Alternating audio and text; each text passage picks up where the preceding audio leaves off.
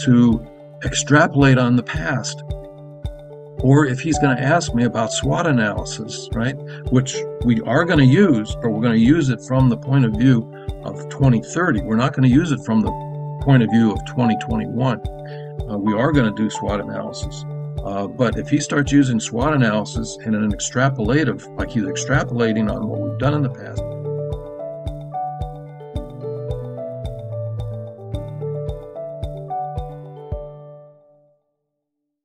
Okay, again, hello everyone. Welcome to the Actionable ESG Talk series brought to you by Actionable Knowledge Foundational Institute, AKFI, the world's first nonprofit industry consortium committed to bridging the gap between ESG, sustainability, and digital transformation.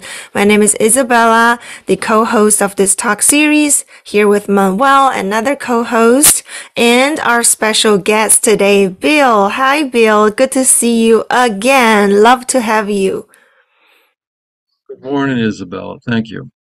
Good morning. Good morning. And for those who didn't get to join us last time, a little bit more about Bill. Bill is a futurist. And he helps CEOs and boards of directors to envision their future. He's also an author, a writer, a non-traditional strategic planning businessman. Bill has a book came out called The Strategic Planning in This Age of Disruption, and the other one called The Four Horsemen, Envisioning 2030, which is the #1 best-selling on Amazon in the business planning genre. So very happy to have you here today, Bill, and look forward to further explore our conversation.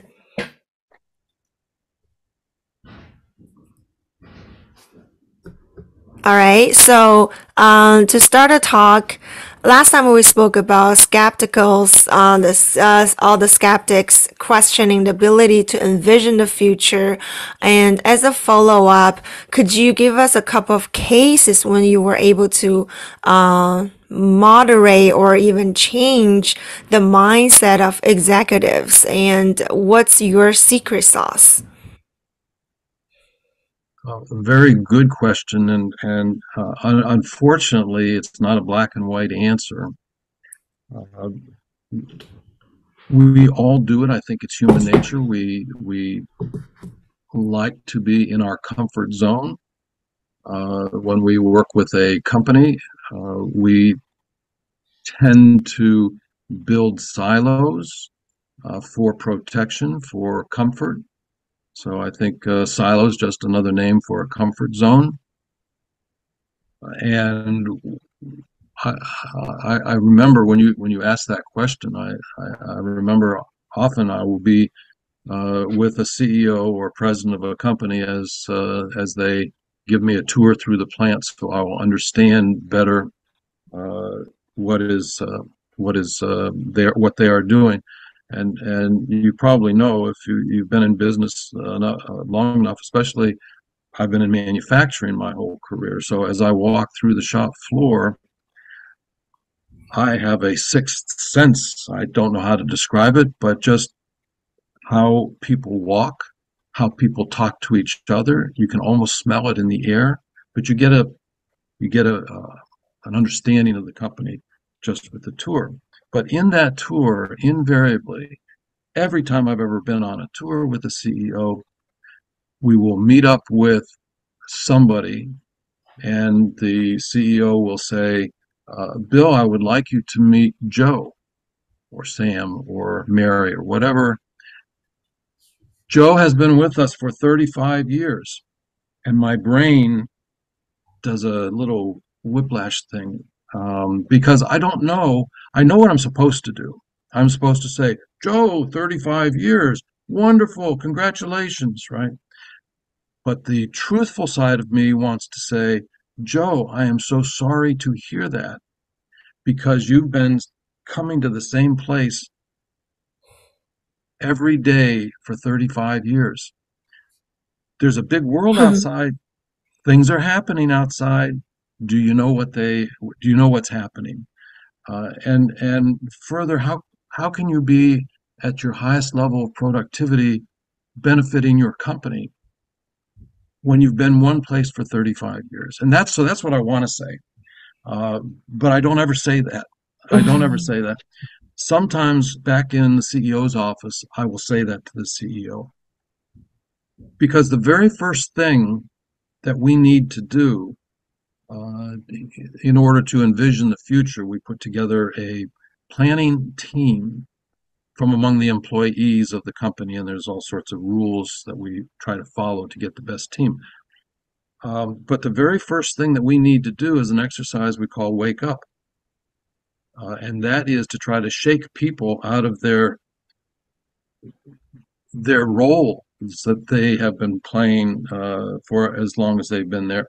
And so on the planning team, we always insist that there be a couple of people who are newly joined with the company, been there less than a year, because they have the freshest eyes. So when you ask about what happens when we have skeptics, everybody starts out being a skeptic because this is not a generally well understood approach to planning. The well understood approach is to do a little bit more of what you've been doing, but do it a little bit better. That's what people are used to doing. And what we try to do is try to envision the future in such a way that we are familiar with the future, and then we try to plan backwards, and that planning backwards becomes the strategic plan. So I told you it was not a black or white answer. So Mhm. people, as we're working with the planning team, and the CEO is a part of the planning team, but he's not allowed to talk. He or she has to shut up because everybody else, the other 9 members of the team, are watching the CEO. And half of them are going to, if the CEO says something, an opinion, or this is what is important to us, half of the planning team is going to parrot what he said. And Brown knows that's because that's what they do. That's what people in an organization do. And so that's not honest. That's not where we want to go. And the other half of the people will shut up and not say anything. So the CEO is going to be there so he or she can hear, but they're not allowed to talk. So except at the very beginning where they're supposed to, they have to say for 60 seconds, they have to say support for this project. Say this is the most important thing that this company is doing in 2022, and say that, and then go to the back of the room and be quiet, please. And so the CEO and I will have a conversation about what his or her role in this is.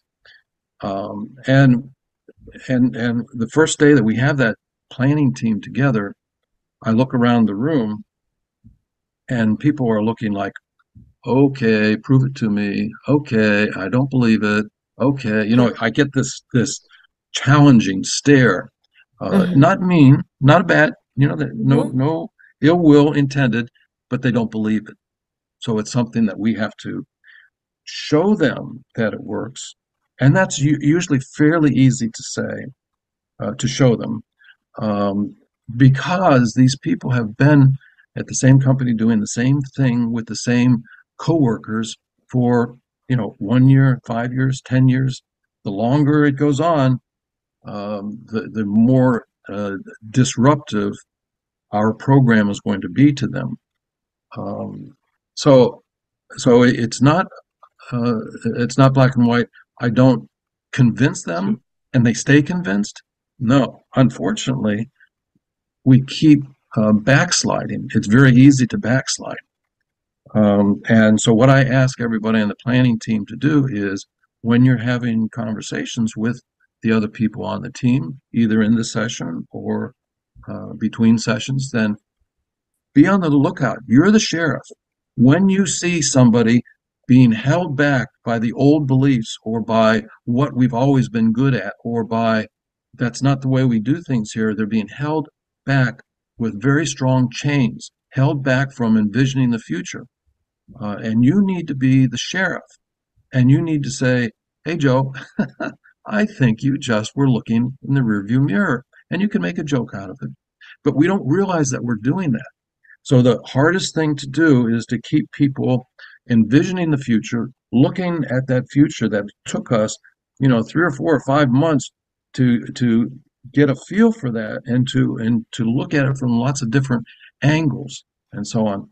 And it's so easy to say or to say something that means I'm nervous about the future. I Mhm. don't understand it well enough and I don't want to go there, right?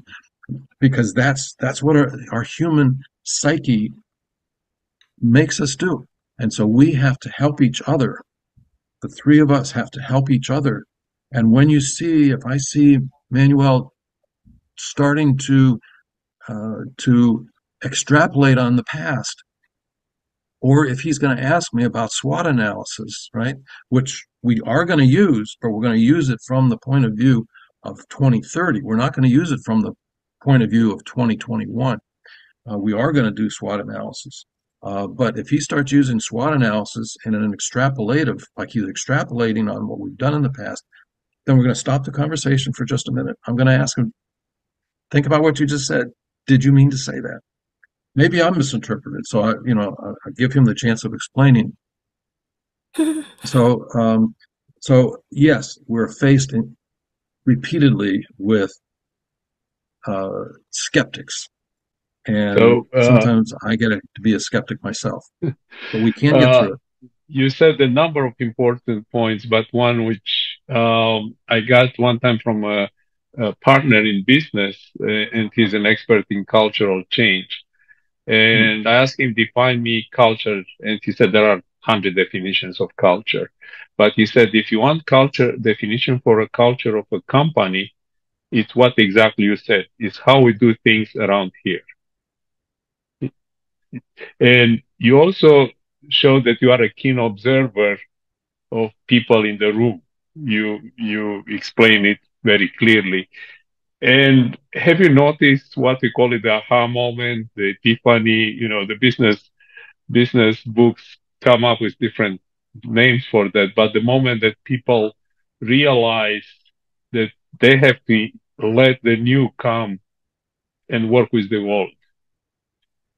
And have maybe you mentioned CEO sitting in the room. Have you seen them going through an aha moment? And you see it on their face. It's like, oh, Oh, this is that's the beauty of it, man. To me, that's the beauty of it.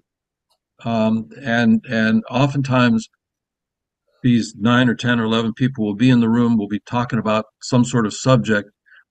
And one of the things we get them to do at the very beginning is you have to subscribe to one of these or two or three of these futurist newsletters or blogs or something.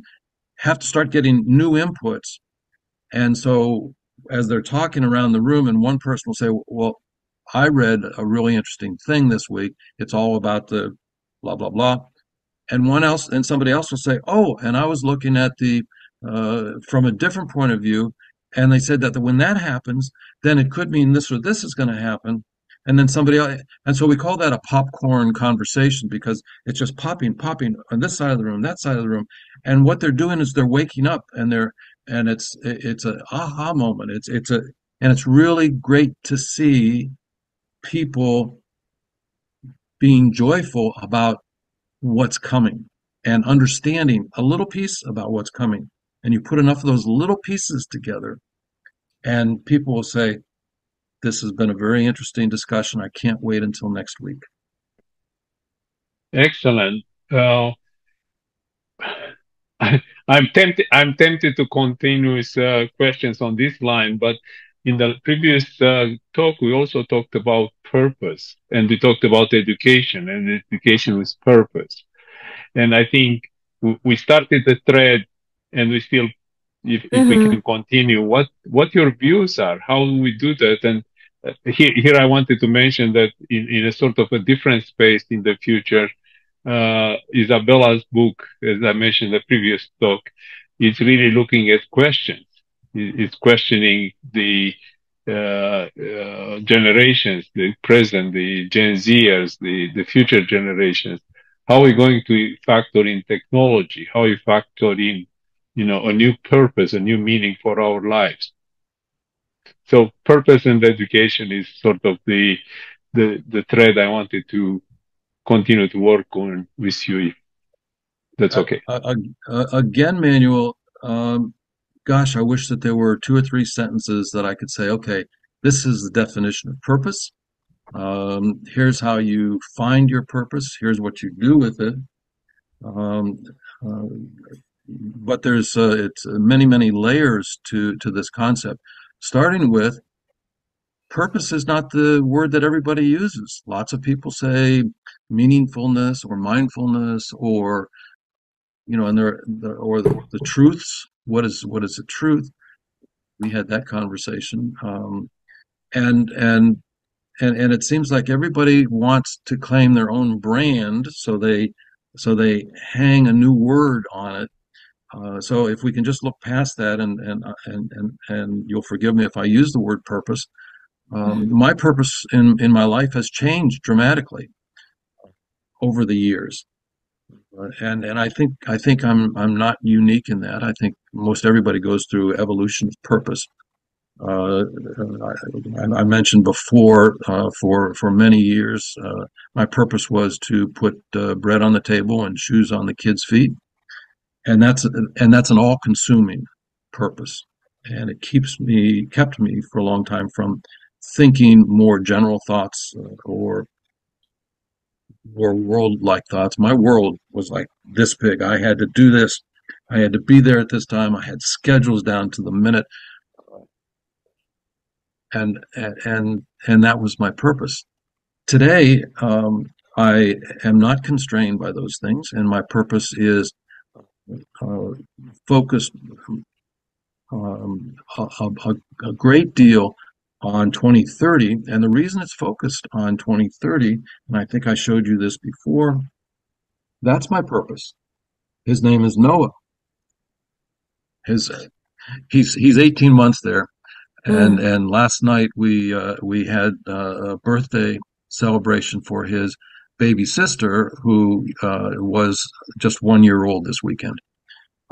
So my purpose has expanded a little bit, but still, it's to help mommy and daddy, to teach them, because they're learning very differently from the way that mommy and daddy learned about a whole range of things, like what is money, what is work, what is um,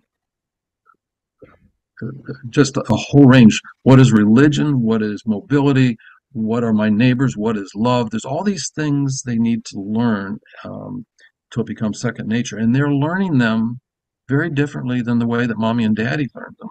And mommy and daddy in the 90s learned them very differently than the way I learned them in the 60s. So how will people learn that in 2030? Each of these different questions. So my purpose today is to help mommy and daddy teach those things to these 3 beautiful little kids. And at the same time, I'm just one person out of 8 billion is the number now, right? Correct. How much can I change the world, or this community that I live in? I live in Milford, Connecticut, and so do they. How much can I change Milford, Connecticut, to make it more accommodating for these 3 kids? So I need to help change them, to teach them. I need to help teach the community. And that's my purpose at this point. I will give you a case, and I have 2 futurists here. I have Isabella, and you, and it's 2030. And Noah is in grade 1 or 2, right? 8 years, 7, 8 years. How would you organize a class for a kid in 2030? And I know there is no perfect answer. We talked about the fact that predicting the future is dangerous, and many times you have resistance. But looking at the future, we are only 8 years, 7, 8 years away. These kids will grow. They need an education. We have technologies. We have new rules. We have a society in change. So, Bill, maybe a little bit of insight. It's another good question, Manuel. You know how to ask good questions. That's many different levels. So one of the most important, to me, one of the most important things that we need to teach them is we need to teach them respect. We need to teach them love. We need to teach them the joy of creating. There's many different things that we need to teach them. So we want them to conform, but we don't want them to conform too much. So we need to teach them boundaries on conforming. How do we teach that? Not out of a book, but by getting down on the floor and playing with them and making sure that they always say please and thank you. It's just the simple stuff like that, I think. It's laughing with them, showing them that they can do something that we can laugh at. And they will do that again. My 1-year-old granddaughter loves to engage with her eyes. And she even has learned to be coy.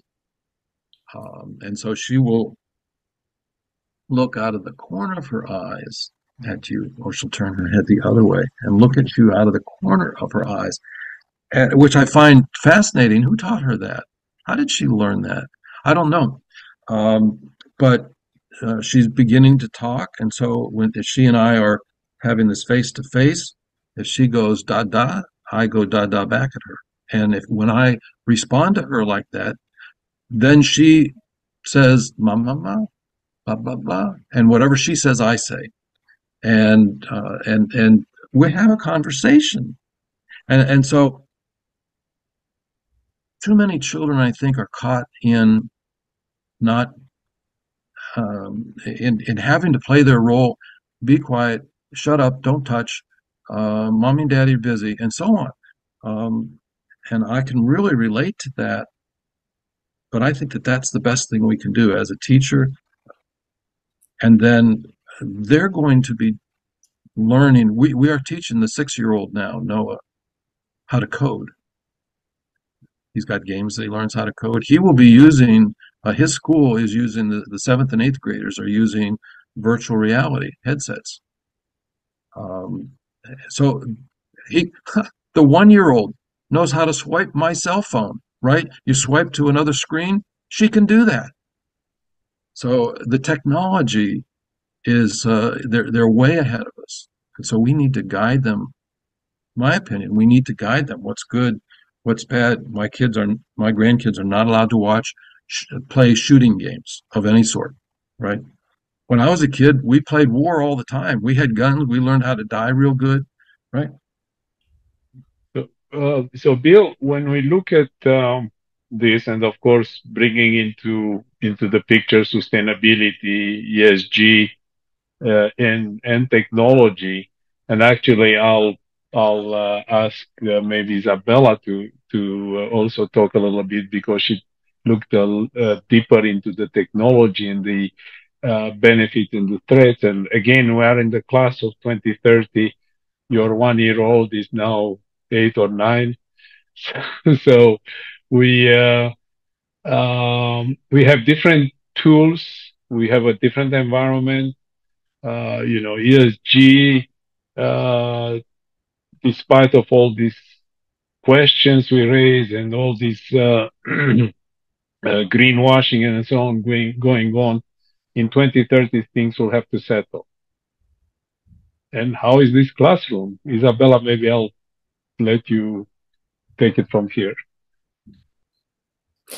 When I was listening to this future generation topic, I have a lot of personal feelings as a relatively younger generation, and also my own understanding, especially as I came across more new terms to me, things like co-creation, things like how to empower younger generation into the process of building the future. And I don't remember when I actually stopped thinking. I actually being subconsciously doing that. I stopped thinking about, the behavior meaning to teach the younger generation. When I love kids, and people around me know that a lot, like especially younger, like under 6, because as they grow older, you can see how they've been shaped in a certain way. They're not being themselves. And then I recently realized the reason I love to interact with them, they are my teacher in a lot of sense. Like, when we're interacting them, I notice other adults or the system will often correcting them. Oh, wait a minute, do it this way. And when they're doing craft, I volunteer in church, serving kids sometimes. And there's always a set of rule there. And when the kid's trying to do something different, the first reaction is, oh, wait, don't do that. This is supposed to be where you do it. And it didn't mean they're doing wrong. They were just going with their, inner feeling. And maybe because my experience encouraged me to appreciate, to following your own feeling more so. So I'm always encourage them to do what they want to do, even it's a mess on the craft, even, the ice is on the wrong place. Because from my own experience, the Isabella now happened or became not because there's the old version Isabella. Before I went to college, I studied abroad. That was the one that was shaped by the heavy education systems in China. And I was relatively a different person, same nature, but I was different. And it all changed. I wrote this in my book, very early chapter, because I'm passionate about sharing my transformation. All changed when there were a breakdown in my health situation, and then my parents probably had that kind of realization ever before, and ever since then, they let me go on my own, meaning to fully support what I want to be. You can be on the street, homeless, or just whatever you feel like, Isabella, go for it. And that's when the new Isabella was born. I came to this point. So that wouldn't happening if I didn't follow what I want to do, get encouragement.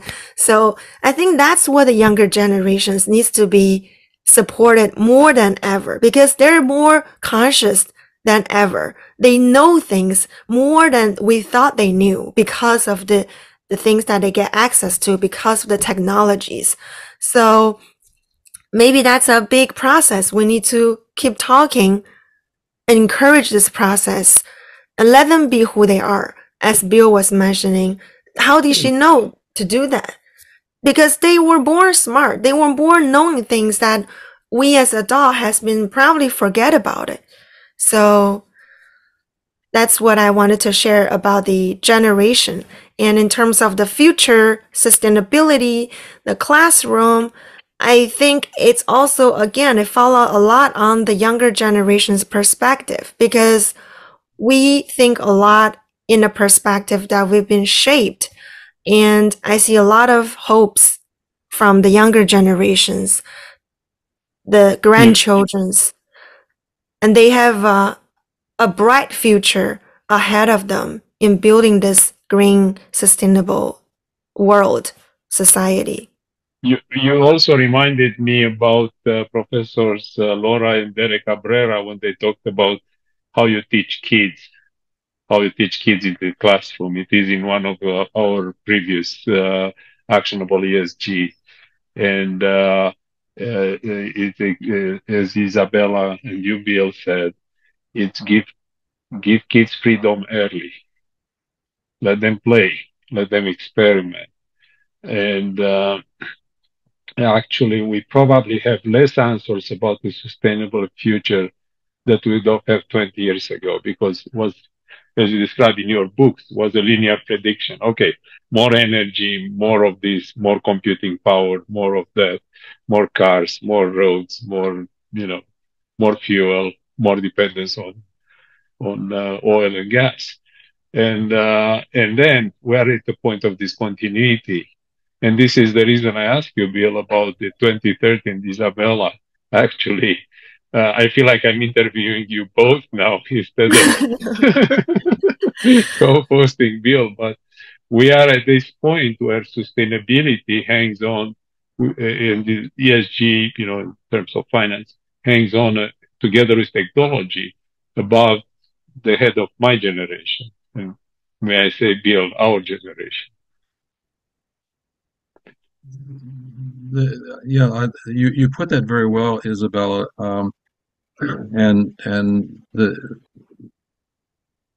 I just a little side note. I love the ESG in your organization's name, especially I like the G, and that's an area that we don't talk about enough. And maybe in the future we can talk about ethics and governance, because so much of what they're going to be experiencing in 2030 or 2040 is how we, as the older generations, I'm putting you in a separate generation. So much of what we do is the technologies and the changes, and yet we don't talk enough about what we should be doing and how should this look, and should everybody have access to education? Everybody in the world, not just in this country. Should everyone have, and the shoulds, and I always hesitate to use the word should because it's some sort of judgment, right? But ethics and governance are about the shoulds. And so I really feel that we need to, and they're the boundaries, right? You can be free and you can do whatever you want, but there are some boundaries, right? My daddy used to say, "You are free to swing your arms wherever you want. Your freedom to do that stops at my nose," right? I can remember him saying that. So there are no absolute freedoms about anything. And so we need to teach the children, teach ourselves, remind ourselves what these boundaries are, and that's in the form of ethics and governance issues. So I'm just glad to see the G in your ESG, actually, ESG. Thank you very much, Bill. And, we, I would wish we have an extra hour together. But I will go to sort of a summary question. And you are so generous with your time and sharing your insights and sharing your books and sharing your knowledge and the experiences. And whenever I ask a question to sort of pin it down to short recommendations, I'm sort of concerned that I ask again the wrong question. But let me go for it. I'm actually trying to figure out from our conversations. Can you make 3, 4, 5 recommendations of advice, right? The should part that you just mentioned, to approach the study of the future. So your experience, what would you say, how should they approach the study of the future? How should they approach our perspective of the future? So the first thing that was helpful for me was in having discussions like we're having right now. They say that the future is arriving on the back of language. So language is the transport mode. We think in a language, and the more we talk about the language, using language, and we talk about the future, in fact, we are helping to create the future right now. In this conversation, we are creating the future because it becomes a little bit more understandable in each of our minds. And probably we turn around and we have parts of conversations with other people, maybe our spouse or maybe our whatever, after we leave this one, right? And there are many groups like this. This year I probably had this sort of group conversation 20 or 25 times, because there are a lot of people who are interested in what 2030 will look like, or 2040,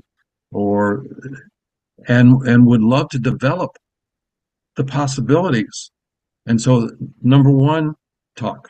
You can't think it, no one person is smart enough to sit down and connect all the dots and rationalize the future. Can only be done together through using language. So that would be number one. And number two, don't fear change. We have always been changing. It's different now than it was in, in 1960. It's different now than it was in 1940. It's changing. It's changing a little bit faster, but change by itself, what would, the first, Amazon shipped the first book in 1995. That's not only well within my lifetime. I'm not sure as well if you remember 1995, but and the first iPhone was shipped in 2007. And what changes these two things brought? Airbnb, come on, so many changes we've seen and adopted, and our life is a little bit more. It's better in a lot of ways. It's not so good in some ways, but because there's always pros and cons. But we've adopted these changes and tried to find good things, reasons for them. So don't be afraid of change. Don't be afraid of change. Lots of little other side issues, but Isabel, what do you see as little tidbits that might help people to prepare for 2030? Thank you, Bill, for including me in this wrap-up conversation to acknowledge my futurist potential. I really appreciate the change part. That's actually one of the main themes in my book, is to just accept it as a norm, as a dynamic process, because there's no stay still. I specifically mentioned, so I want to add in your second point. There's no stay still. You're either forward, you're backward. And anything that says we're stable, we're going to stand still here, that's not true. So it's our decision to pick either it's forward or you're going to go backward. So it's our decision to choose the bright side, to find the opportunity. So change means opportunity. Change is a hopeful term. We want that. We don't want to wake up feeling like we don't have anything to look forward to. So I think that's the mindset we all need to think when it comes to facing the uncertainty, the change today, is to embrace the bright side. Because we automatically, even me, very often we attach it to the downside of it, meaning we're gonna break our balance, we're gonna lose money, we're not gonna know what's gonna happen. But it's the equal position, like 50-50 on the other side. So we just need to force ourselves to always on the other side and to think it as a good thing. And this will happen to the executives, that when the corporate's changing, I think a lot of time the difference between entrepreneurs and executives is they're seeing a different side of the risk approach, or when a new initiative comes up, they're seeing a different side of it. So one is more embrace the other. So that's what I want to add into, Bill, your second point of embracing change. And that's critical in building the future. And May for I the add one record, more? I'm sorry, go ahead. I'm sorry, I didn't mean to. No. I was going to say, for the record, this is the third point. It's not to A. That's the third point, and the fourth point is, as we can see around us, all the polarization and all the people in trouble, either in their own minds or trying to leave their home country or whatever. But as we look around us, the world needs more acceptance, love, compassion, understanding, and so if everybody in the world would pick up that number 4 item and just show a little compassion, and so that will help us get to the future as well. Thank you very much. Thank you both. As I said, I feel I ran an interview on both. today. And I want to add something to what Isabella said. So if with our conversations, we tip the balance a little bit to a better future to 51% versus 49%, I want to congratulate you both because that's very important. And, you think a little step, 1% is not much, but it's much. It's going to change. Isabella, I'm back to you. Thank you. Thank you. Thank you, Bill. And I can see, Bill, we're going to have a continuous discussion, even if it's not on here, but we're going to continue this future building process, as you mentioned, by talking it, even by more, work on it to actually building the future. We're not just, forecasting or predicting the future. And I love that perspective of yours. Right. Thank you. And thank you for, again, taking the time, Bill, and to our audience. If you didn't catch up the last episode of Bill's conversation, make sure you can check on our YouTube channel. It's live there. And make sure you're tuning in every week for a new episode of AKFI's Actionable ESG Talks series, where you will gain new perspectives on how to mitigate risks and create value by integrating ESG and digital transformation. Thank you all so much. Until the next week. Goodbye for now. Bye, Manuel. Bye, Bill. Goodbye. Goodbye, Bill. Bye, Manuel. Thank you, Bill. Bye, Thank you, Isabella. Thank you.